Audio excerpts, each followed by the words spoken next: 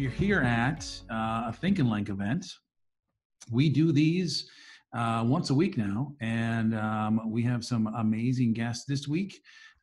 We do this adapted from an event we put on in our office that we started in the last recession, and we started this because we wanted to give a place for people to network and connect in a recession, to find new opportunities, new jobs, new people to meet, and a friendly face. So when we did that and kept that going through to now, and moving this to an online event in which we have our two guests, and then we do a little bit of a small group discussion after. It's our way of giving back to our community in any way we can, helping people connect, because there are somewhere in the millions and millions, 10 million, 20 million, so many people unemployed right now. So we need to do whatever we can, each of us, to get them back to work. So Capsule, we refer to ourselves as a special projects firm. We're here in Minneapolis, and we work on a variety of interesting special projects in and around brand, design, packaging related work, and digital stuff in all forms.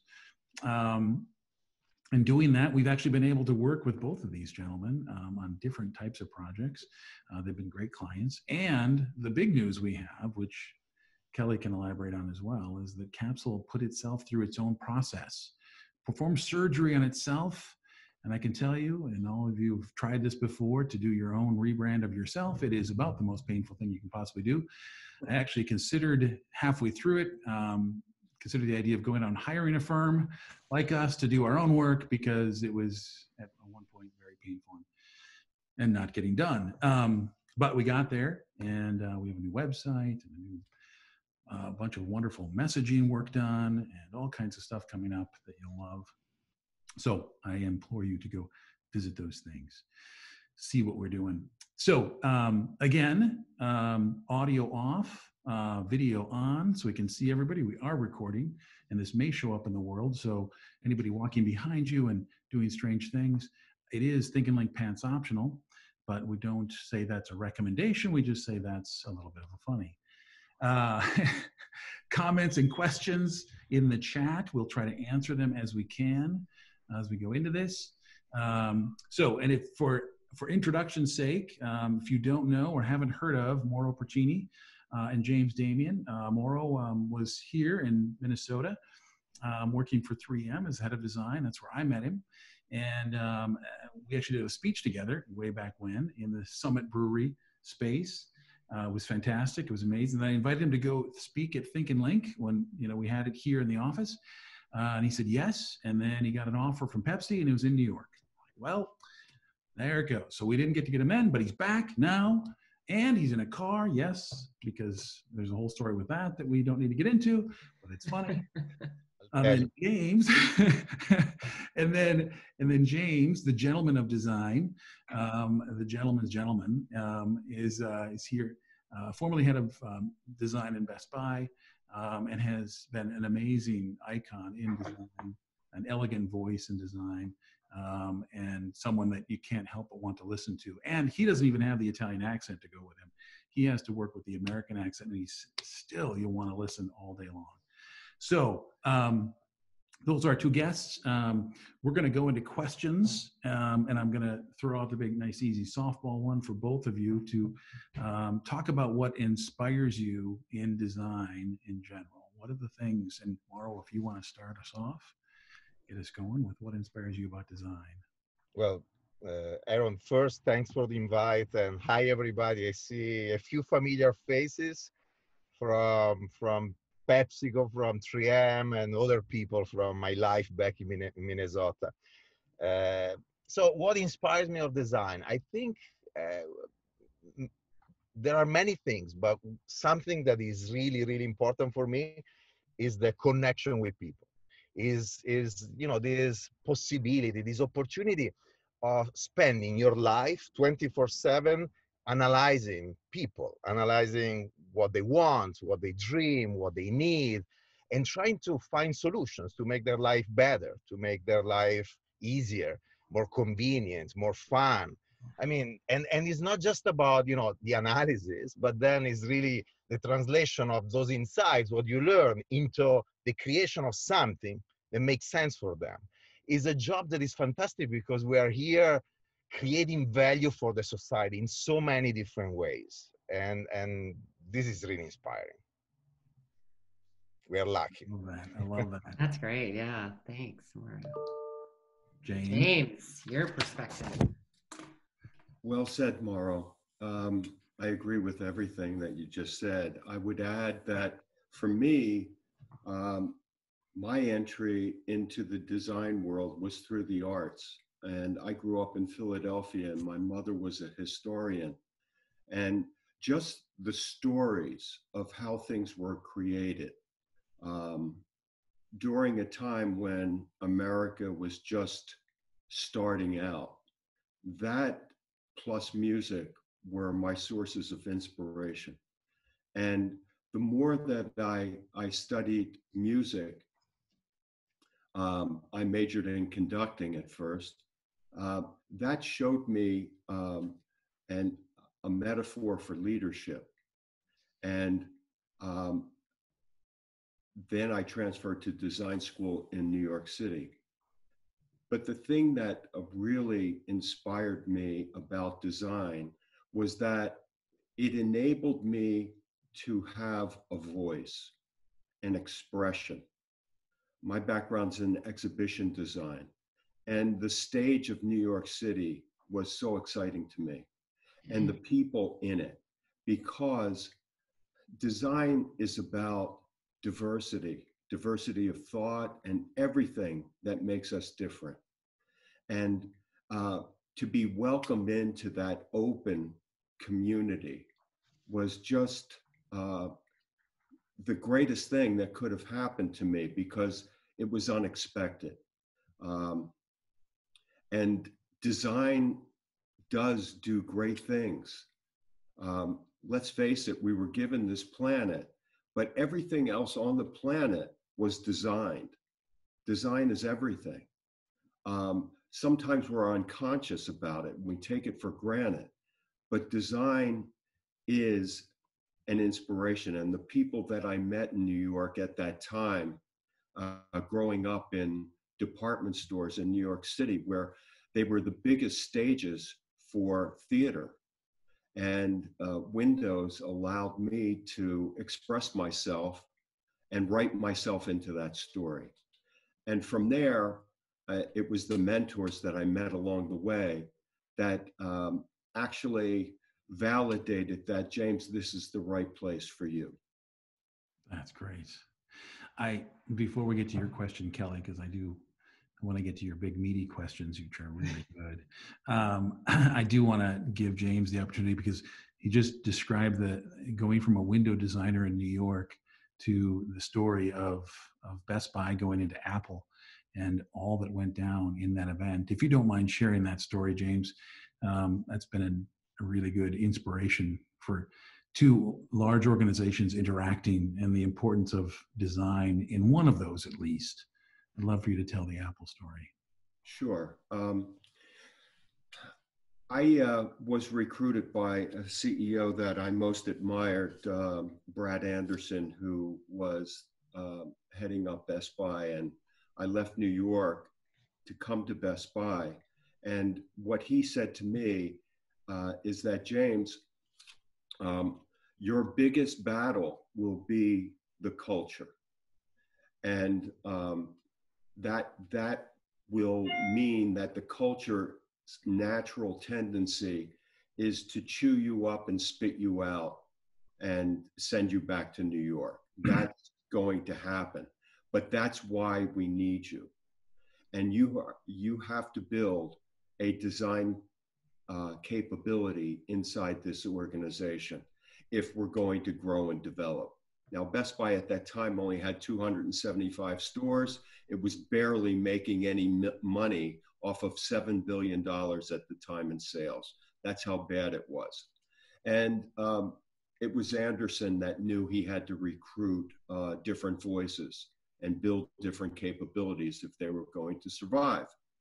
So after my first, I guess, 5 years of building new concepts and hitting the ground running, Apple said to Brad, "You're the last man standing. And the reason we went into retail is because we hate the way people present our products. And you're the only company right now that's left that has a chance of doing service to people that want to buy Apple products in a mass specialty arena. So we're going to give you a shot." And they invited everybody to go out, but Brad couldn't make it. So he sent the chief merchant out to Cupertino. And at the table were all the Apple executives. And they went through introductions. And then it was turned over to Best Buy to go through their introductions. And as they did so, and when they finished, Mr. Jobs asked our chief merchant, "So where's your design leader?" And he actually responded in the worst possible way and said, "We'll bring design in when we need them." And Steve Jobs got up from the table and he said, "This meeting is over. You guys just don't get it," which proves my point. This is why we went into retail. And if we're going to do business with you, you better have your design leader, and you better work with us on building a retail experience our way, not your way. And I got a call that evening from the merchant and said, "James, you know, I made the biggest mistake. And I know that you suggested that you should be there, and it's my fault. And I need you to get on to the next plane to Cupertino." And that's where, you know, just sitting there and listening to Jobs and all of his people talk about design and customer experience was like, you know, such a validation.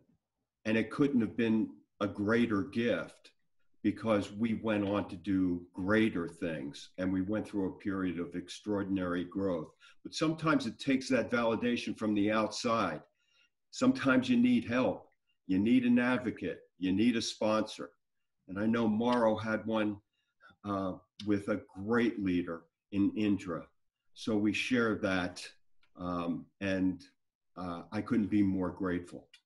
Well, let me connect to that, because I have a Steve Jobs story too, and there's an Indra Nui story connected to the one of Steve. Steve and Indra talked a few years ago. Indra Nui, for anybody that doesn't know, is the former CEO of PepsiCo that hired me into PepsiCo. And it's actually Steve Jobs that told Indra Nui early on, when she just became CEO, she was coming from finance and strategies, she was the CFO of the company. She told her, "If you're serious about branding and consumer centricity and innovation, you need design in the company." And she always talked about this. It's impressive how the man and the company, either directly, like in this Best Buy story or in this PepsiCo story, or indirectly by showing that design can really drive business, you know, and not just, you know, sales and revenue, but also your stock. It's amazing how it's been influencing so many companies and people all around the world. And I think it's also interesting how a business person, not a designer, but a business person was able to influence other business people around the world on the importance of design. I remember when I was at 3M, I used to organize these conferences where I would bring in business people, not designers, but business people, talking to business people about how they've been leveraging design. It's extremely powerful as a strategy to build culture of design. And then connecting to what you said at the very beginning, James, about culture, I think the real job of a CDO, of a chief design officer, but it could be the one of a big corporation or the one of a small startup, anybody leading design, you know, a small team, an agency in connection with a customer. The real job, before anything else, is a meta project, is the meta project of designing culture and using our tools, you know, what somebody called design thinking, you know, you can call it whatever you want, is our way of thinking and operating of designers, this connection between empathy, understanding the people we have in front of us, what we need to do for the company and for our consumers, strategy, that is really understanding the business model of the company, the processes and the culture of the company, and then you start to prototype. But in this case, instead of prototyping a product or a packaging or a brand, you prototype organizations. You know, if I think about the design organization of PepsiCo, we have today 15 design centers around the world. We have different kind of tiers for each of them, different kind of capabilities in each of them. But we made our mistakes. We made our prototypes. I don't like to call them mistakes because in reality, they are experiments and prototypes, and they were part of the big project of creation of culture and organization inside a big company that is, you know, is one of the most wicked problem you can imagine for a designer. It's fascinating. Then the projects plug into this, but it's something much bigger than that. I think just to draft off of that, one of the things that I'm doing right now with Grotini in Italy is transformational work. And that's really my passion right now. Having spent time at C-level and being chairman of a public company, I know where the root cause of problems exist. And in big companies, they're usually existing within the board and at the C-level. So as a right brain ambassador in the left brain world of business, which has been my calling my entire career, I believe that things need to start first with culture prior to strategy. Peter Drucker once said, culture eats strategy for breakfast. And understanding and doing cultural immersion first is the gateway to better understanding the behaviors of the people, their attitudes that live within the organization. And if you don't walk in their shoes, Mauro mentioned empathy. Empathy is the first phase of the design thinking method.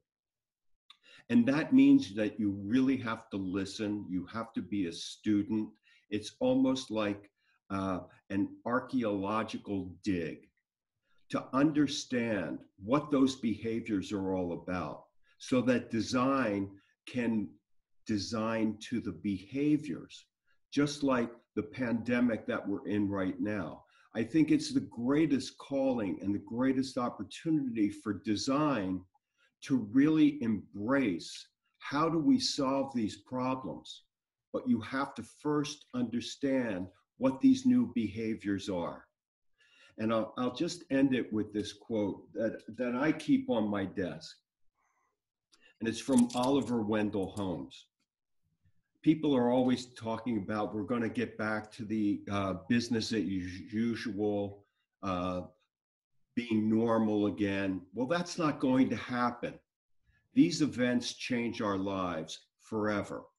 And Holmes said this, one's mind, once stretched by a new idea, never regains its original dimensions.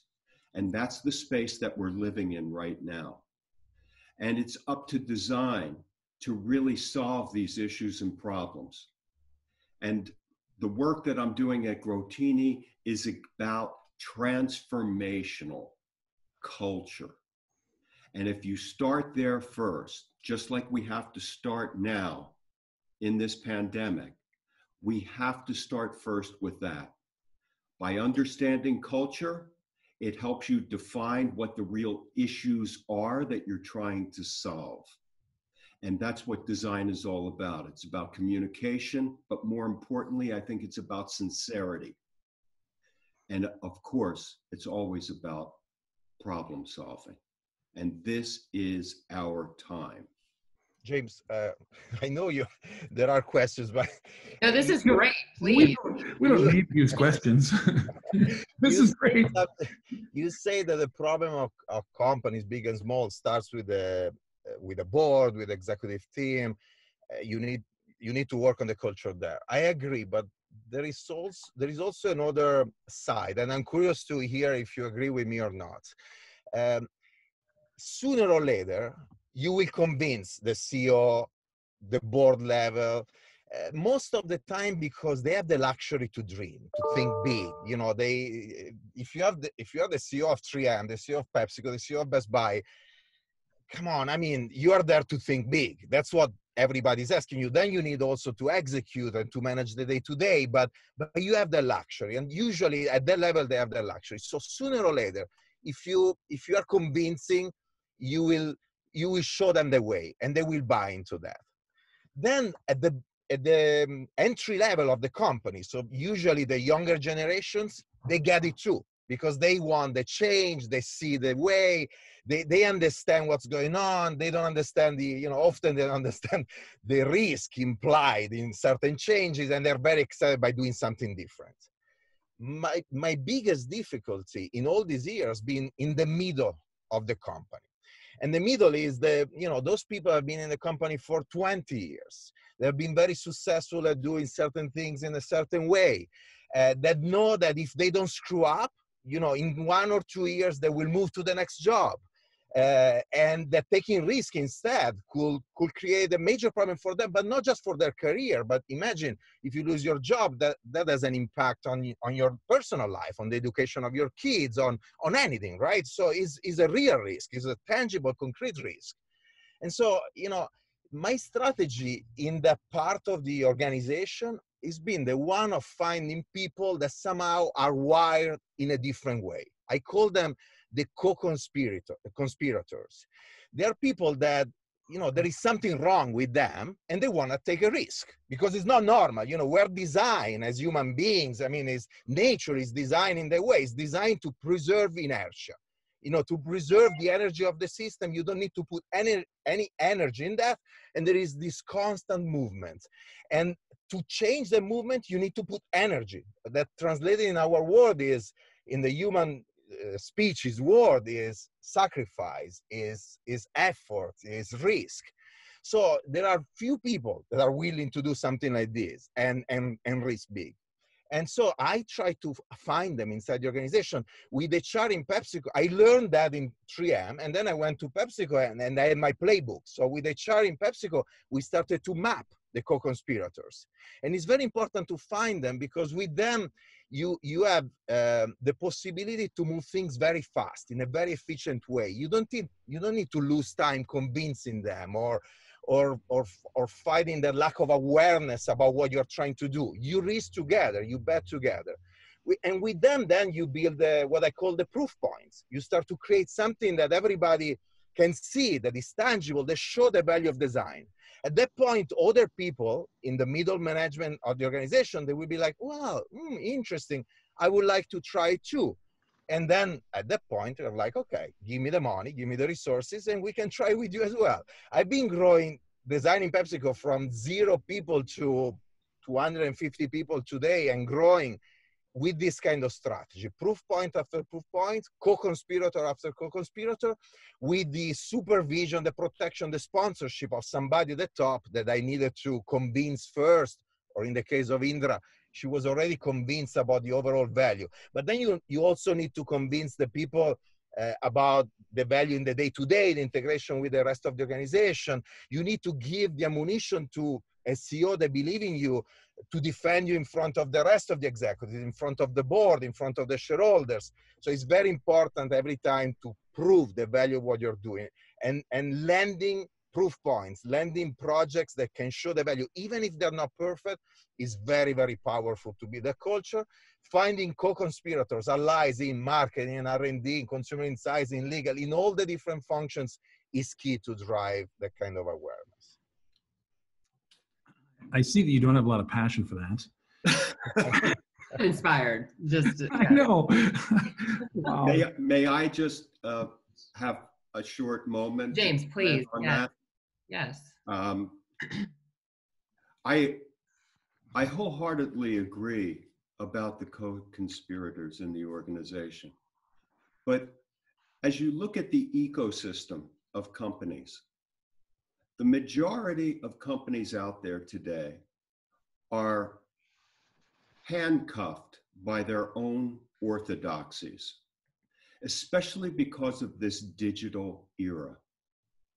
And I'll speak to any company that serves a customer, because if they are there to serve a customer, the most important thing in serving a customer is the employee. And leaders must embrace the human dignity of every employee. That happened to me, and I felt so good. So the leader's job is to embrace the dignity of the worker. And if you take care of your employees, the customers will be served. And then the shareholders will get their value, not the other way around. And I believe that the majority of companies today stuck in this situation, almost paralyzed, not knowing what to do, are the companies that are going to fall away. Why? Because the biggest enemy is complacency. And I'll say this about the board and the CEOs in a general way. We've had the good fortune to work for great leaders. There aren't a lot of them out there. And the board and the CEOs are furthest away from the customer. So one of the things that I inaugurated, not only at Best Buy, but with every board member at Buffalo Wild Wings, is that they had to walk in the shoes of the employees and the customers to feel their pain. I'm more interested as a designer to understand what those pain points are so that the objective facilitation of design can really address those things. I'll give you one example. I was looking for seed money to develop new concepts for women at Best Buy because I did video testimonials on the road. And I asked women what they liked and what they disliked. But I framed it under the question, tell me what you hate most about Best Buy. And they unleashed hell. And I captured it on video. And I used that as my sword and my shield to go back to the board and say, do you realize that you are not inviting half of the population of the world to your stores? You're a company that are audiophiles, that a man had passion for, hired other men, and built a store for men. And yet the biggest decision makers in the households are women. 87% of the transactions have to go through her. And yet we weren't inviting them. And that's how I got my seed money to do Studio D, which was a concept about sharing memories, and the head of household, which are women and their friends. So that's my crusade, to get into these kinds of companies and help them think differently, and not to be afraid of things, but to embrace change. And that's the hardest thing. That is the hardest thing, especially for leaders that have been somewhat successful.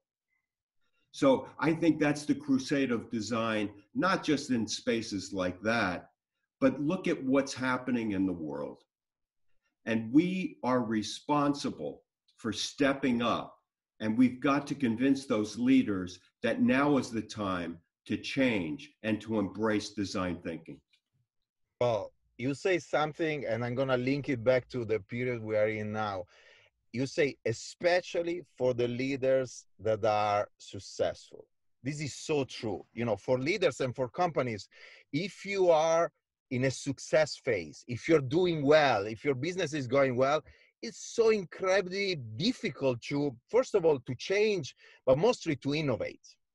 Even if your industry is going in a different direction, but if you are stable, even if you know that things are going to change in the future, if you are stable, it's tough. Because every company, being a small, but especially the big one, are built on efficiency, on productivity. You know, innovation is totally inefficient by definition, always. And then you build efficiency once you have something valuable for people, for consumers, for the society. So once you have that efficiency, it's very difficult to break that efficiency, you know, by driving innovation. Financially means that you are impacting your profitability as a company, your bottom line. So it's extremely difficult. And that's why, you know, I've been in many conversations in the past few weeks, you know, during this pandemic. And a lot of people are asking me, well, how do you see this pandemic? And, you know, what you see next? And I think, you know, we are in a moment of major crisis for our society. You know, we are putting everything, we are looking at everything with different eyes. We are reprioritizing what is important in life and in companies. We are trying to understand what will be next. And even people that are already an idea, a vision of change, they really wanted to change, are finding in this moment an opportunity to finally drive that change. You know, there is almost an alibi. Well, there is this crisis. Let's do what I was thinking about for a while. You know, I don't know if you saw the double announcement of Giorgio Armani in the past few weeks. Yes. The first one was a challenge to the entire fashion industry, to the seasonalities. He told the world, well, my collections are going to stay in the stores all the way until September. Usually in the summer, you will find the winter collections. Instead, it was like, no, I'm going to change, you know, the rhythm is unsustainable for the environment, for our employees, for society, for everybody. It makes no sense. And it's interesting because he said that, and you have to see the reaction of people, from designers to the productions and the factories, to the media, to the retailers, everybody in agreement.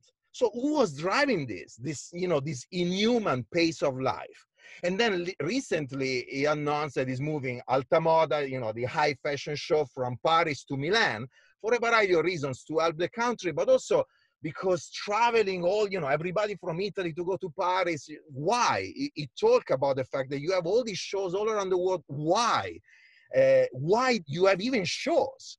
So I'm mentioning Armani, why? Because this is something that he felt for a while, but yet he never had the possibility, and he talked about it in the past, but he never had the possibility to stop the machine. And right now he took this occasion because anyway, the system is in crisis. Anyway, he was not able to produce his collection. He was producing masks and vests for the healthcare workers in Italy. He couldn't produce it anyway, but he said, I'm not gonna produce this collection, but I'm not gonna do it again. You know, I'm gonna break down that machine. And Yves Saint Laurent now followed. So I'm mentioning this for two reasons. One, I think in this moment of crisis, we have an opportunity to drive change. We have an opportunity to innovate in so many different ways, in the way we work, in the products we produce, in the politics, in society, in so many different fields and ways. And that's really something amazing that you know, this pandemic, you know, with all the bad and the tragedy that is bringing, is giving us. I don't remember the second one. It will come. You know, I had it in mind. Very transparently, I was taken by the first one. This is great. And I'm going to be the first to say, I don't know that we're going to get to breakout rooms today because we want to keep this conversation going. I'm hearing a lot of chatter, a lot of great questions coming from the audience. So James, Mauro, if we can keep you as long as we can for the next half hour, we'd love to do that. I have a couple of questions I would love to ask, and I know we have some from the audience. Really staying in the vein of innovation, the need for organizations, and certainly designers, the role they play in agile innovation and moving quickly. Mauro, you specifically spoken on a number of occasions about the importance of design in the world of business, and really the idea that people don't just buy products anymore. And you've spoken to this already this morning. They're looking for holistic solutions to their problems, and they want meaningful experiences, and brands need to tell their stories authentically, and thus designers need to create extraordinary content to cut through the clutter, because barriers to the marketplace are low or have been. And you've also spoken about some of the drivers and trends that you've seen in the last year or so that are presenting challenges, or really the hurdles that designers and innovators are seeing in delivering these experiences in authentic ways. Can you speak to that? And then I'll add to that, in light of the pandemic, are you seeing a shift in some of those trends that may impact, again, how designers and innovators create content? Well, look, the challenges that have been seen the past few years are challenges that have been there for a while. Essentially, as I said earlier, these companies are driven by efficiency in their business models, and efficiency in the way they produce, they manufacture, and in any kind of process they have inside the organization. And therefore, they were prioritizing systems where you had barrier to entry of multiple kinds, driven by technology and patents, driven by scale, and therefore by distribution and relation with certain kind of customers, driven by the scale of media buying and what the ability to buy the opportunity, the power, the right to talk to people. So it was very difficult for anybody to go and compete with these companies in the past. Today, you can find it's very easy to get access to funding through sites like Kickstarter.com, or through the proliferation of VC and funds that are hunting for ideas all around the world. The cost of manufacturing is going down, driven by new technologies, and new technologies like 3D printing, for instance, will take it even further down. You can go straight to consumers with e-commerce, and you build your ecosystem of communication through social media. So this is creating a situation where any of us, there are 117 people connected right now, any of you today can come up with an idea and go against Procter & Gamble, PepsiCo, Coca-Cola, any big corporation with a product, and you can sell directly, through e-commerce and communicate through your social media. So this is creating a situation where either you create something extraordinary for people, or somebody else will do it for you. You cannot protect mediocrity anymore with your barrier to entry. There is no way. And I know that right now there are millions and millions of people out there trying to understand how to take down my products, my brands. And they're very smart people, and they will find a way to do it. So, to live in the illusion that our industry will stay as it is in the next few years is actually just a naive illusion.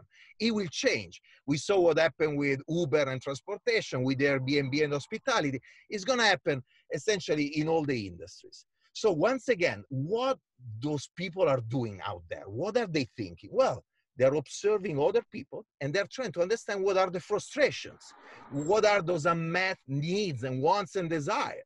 In many ways, not just in the product, maybe it's in the service, in the experience in retail, in distribution, in many different ways. And it's enough that you have one weakness, and that's the gate where they will get in. And so this is beautiful, it's fantastic, because it means that for the first time in history, any company of the world, big or small, needs to put the needs and the desire of people before anything else, before technology, before business, before brands, before revenue. Actually, if you put human beings in front of everything, you will generate revenue, you will build brands.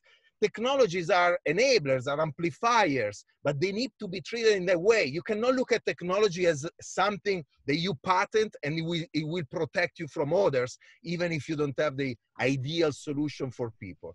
So it's a magic word, and I think what's going on right now with the pandemic, this pandemic is accelerating some of these trends that were already starting. Because essentially, more than ever, we are realizing that we have specific needs and wants that we need to fulfill. We were probably moving too fast. The pace of life, the pace of the economy, it was not okay. We were totally unrespectful of the environment. And we are realizing that the planet can sneeze and get rid of us in a second. And this is a warning. Right now, he's sneezing and he's not getting rid of us. But it could. In a moment, it could happen. So maybe we should start to respect the environment we're in and live in synergy with an environment. So this trend of humanization, I think, is going to be accelerated in many different ways. If you think about sustainability, if you think about health and wellness, right now we are realizing that the healthier you are, the more protected you are from this virus. So we know that in food and beverage and also in other industries, health and wellness will be a trend that will be accelerated, but it was already starting. We as PepsiCo were already investing billions of dollars in that area. There are others though that I don't know if they will accelerate. And for instance, I talk about the pace of life. There is a moment of awareness. We know that we should slow down, but the reality is that the system, this was not a trend. The trend, sustainability, health and wellness were trends that were growing, and so this is going to accelerate those trends. The pace of life was actually accelerating, was not slowing down.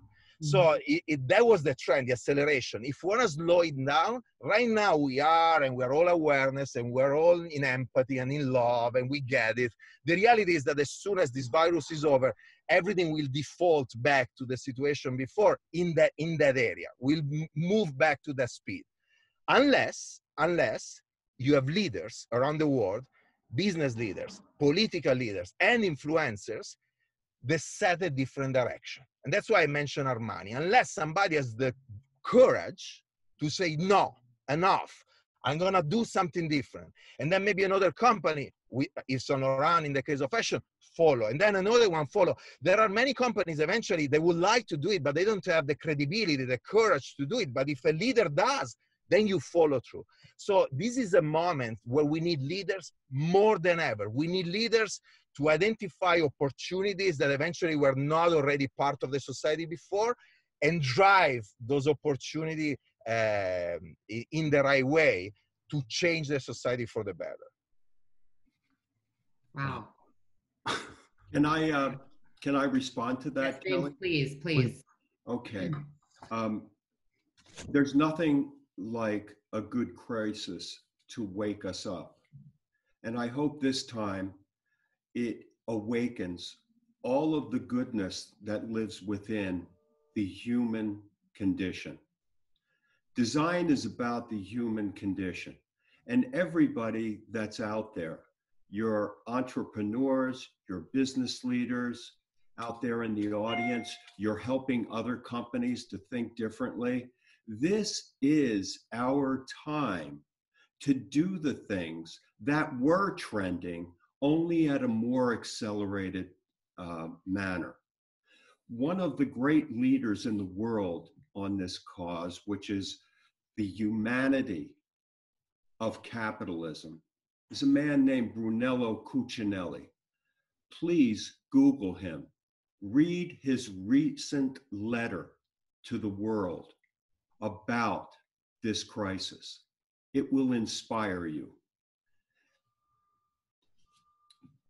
Also, my advice to everybody in the audience. So how do we go about this?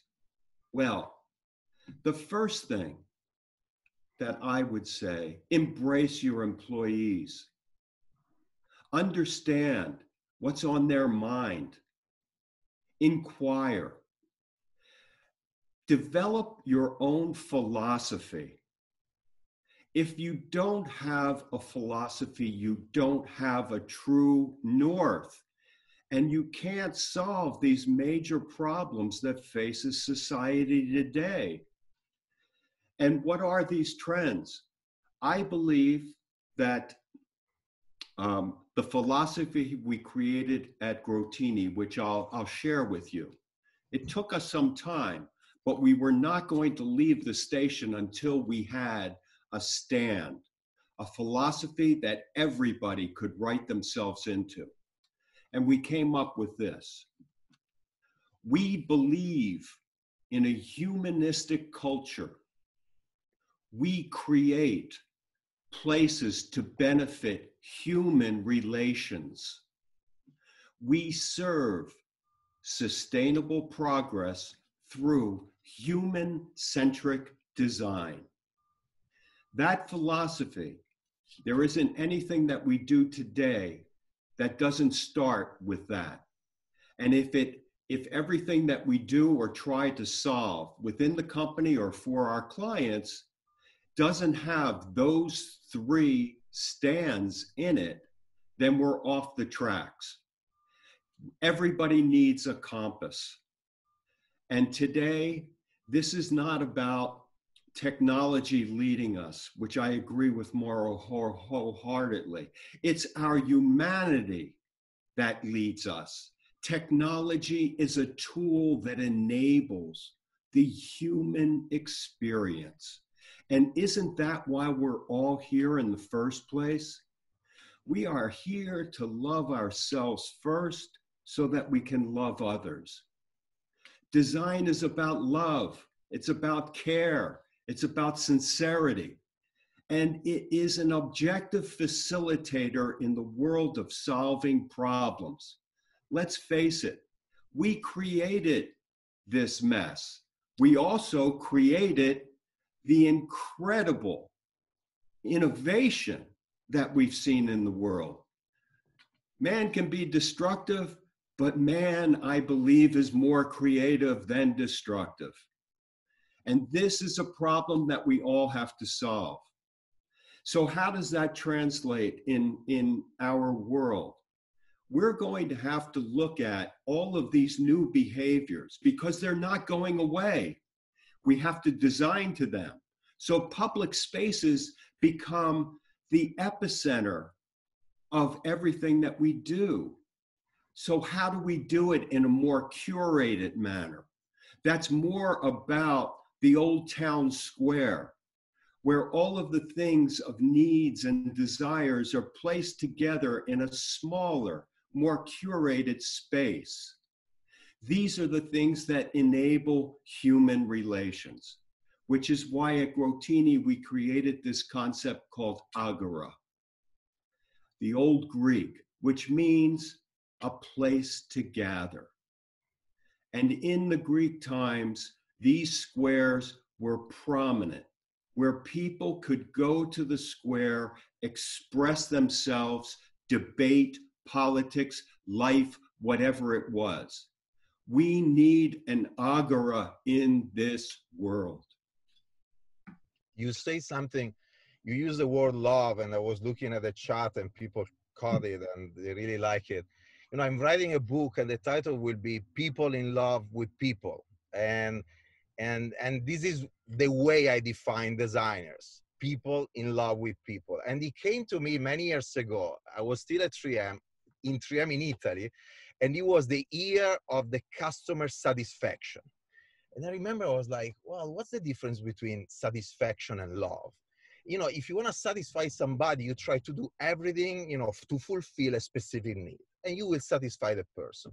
But if you love somebody, it could be your kids, your wife, your husband, your parents, you try to do more. You try the magic, the unexpected, you try to surprise them. It's poetry. And this is what we do as designers. This is what we mean with love. It's going above and beyond. When people expect something, you're going to do much more than that. When we talk about, you know, unbelievable, engaging, meaningful experiences, this is what design is about. It's not about satisfaction. And by the way, it's about people. There is a word that, you know, sometimes I use just to be understood, but that I really hate. It is the word consumer. I love to call people people, human beings. They're people. They're not consumers. I don't like consumers for two reasons. One, because it implies the idea of consuming in a society where one of our biggest problems is the scarcity of resources. We should reuse, not consume, you know. And then the second is that immediately you look at people as a business entity, you know, the entity you want to make money on, you want to sell stuff to. Instead, they're people. If a designer, an innovator, a business person call people people, then you will design something that creates happiness for the people, something that is meaningful for them, something that creates something useful and engaging. That's, you know, if you look at people. If you call them consumers, the first priority will be to sell them stuff. I love, for instance, as we're talking, many of you are in Minneapolis. I love how Target called them guests. Great. What is a guest? It's somebody you want to cherish, you want to respect, you want to celebrate, you want to make feel comfortable and welcome.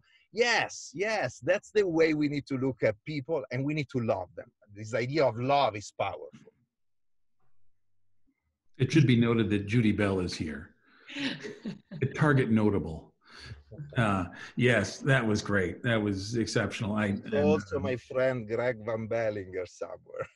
I know, all these faces. This is great. I was going to comment on the fact that, yes, the notable thing about James's thing was he used human in everything. He did not use consumer, which is we definitely believe in strongly and is in our book, The Physics of Brand, because you're right, it's one-dimensional, it's shallow, it's a very sad way to look at people. It's also a piece of language that if you could remove something from the corporation, remove the word consumer. Try not using that in any organization. It's not easy to do. From people I've talked to and even just writing about it, it's not an easy thing, but an important thing to do for sure. You find yourself looking for replacements all over the place. We have an incredible number of questions coming in on the side that I can't keep up with, which is great. So I want to, maybe there's another one, Kelly, that you want to ask of your set of questions, or yes,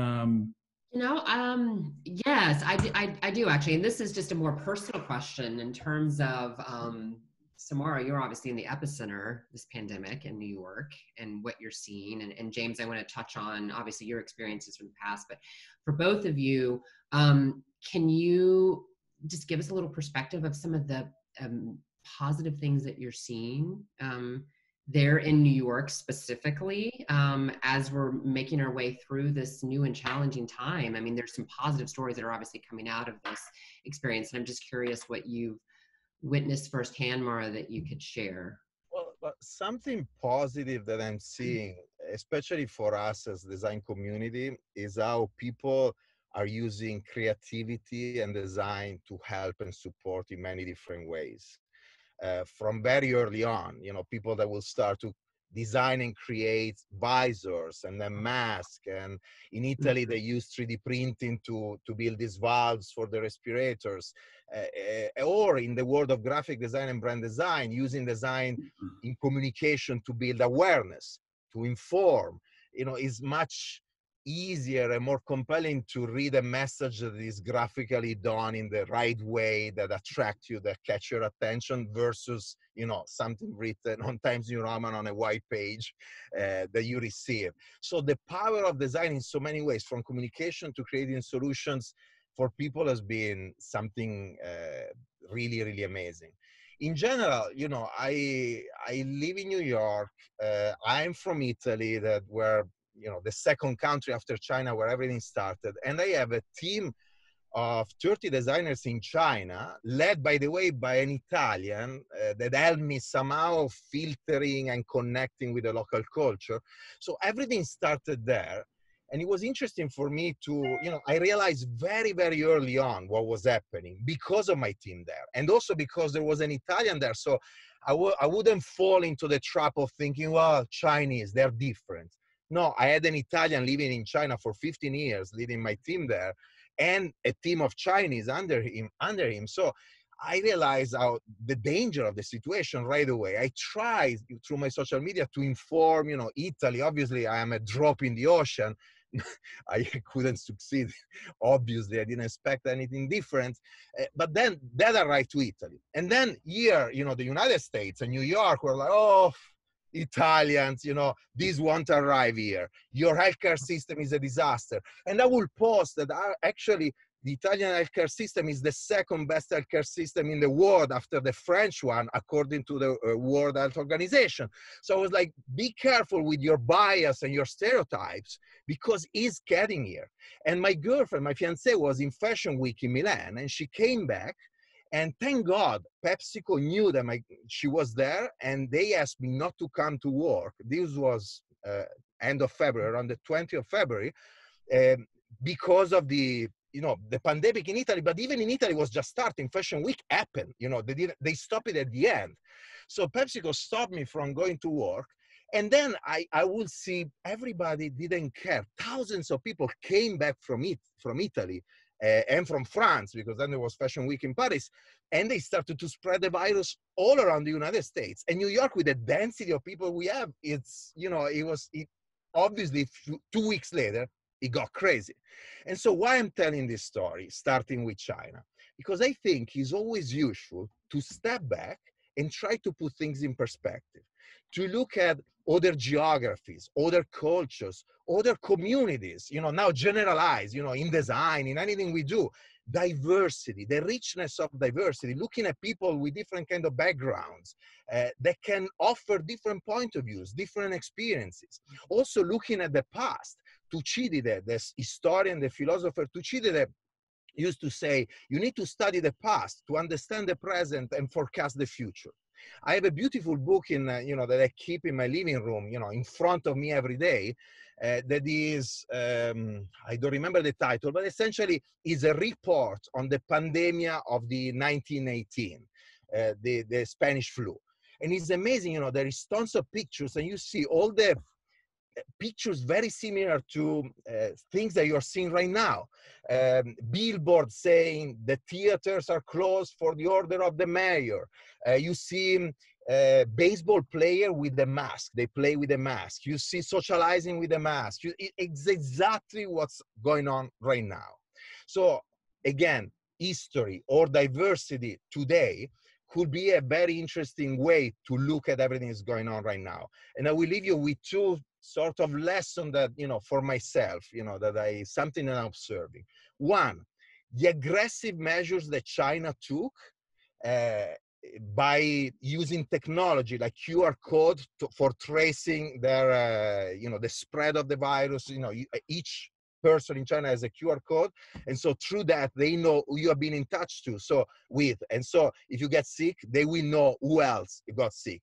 Cameras around the country, you know, through an aggressive approach, in 2 months, they got rid of the virus. Right now, life is back to normal in China. Economy is rising.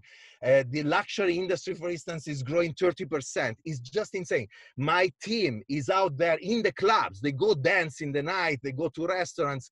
So obviously, China is not a democracy. It's a different kind of situations. But I tell you, I will give up my freedom, that by the way is my freedom to spread the virus, because it's nothing else, for 2 months. You know, if I have the guarantee that after 2 months I go back in control, you know, having a QR code that trace where I am, so that if I'm spreading the virus, we can stop it and we can start the economy again. If we don't, we'll have a major problem. And so this is China. And then the pandemic of 1918, life went back to normal. You know, restaurants open again, the stadium open again, everything. So there are many things. We are social animals. In the middle of the Maslow pyramid, you know, we know that our needs immediately after safety and our physiological need, we need to connect with others. We need to love, to connect. So technology will help us, but we need also the physical connection.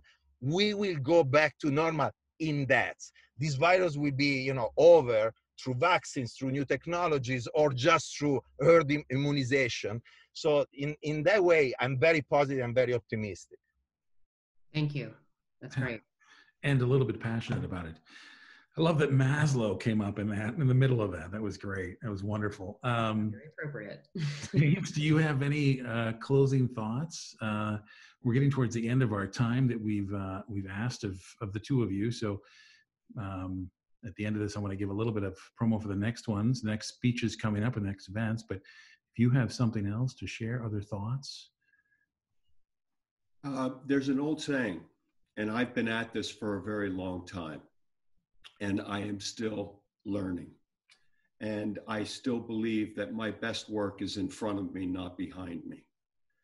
And the thing that inspires me and keeps my hopes high, because I am also a desperate optimist, no matter what we face. I live in that space all the time. George S. Kaufman was a fantastic playwright on Broadway.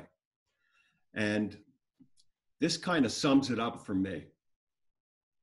If you really believe in something, you must stand for it, even if you have to stand alone. Those are my words, not his.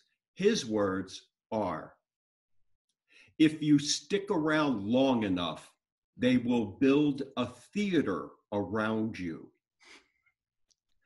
We have to be determined to stand in what we believe.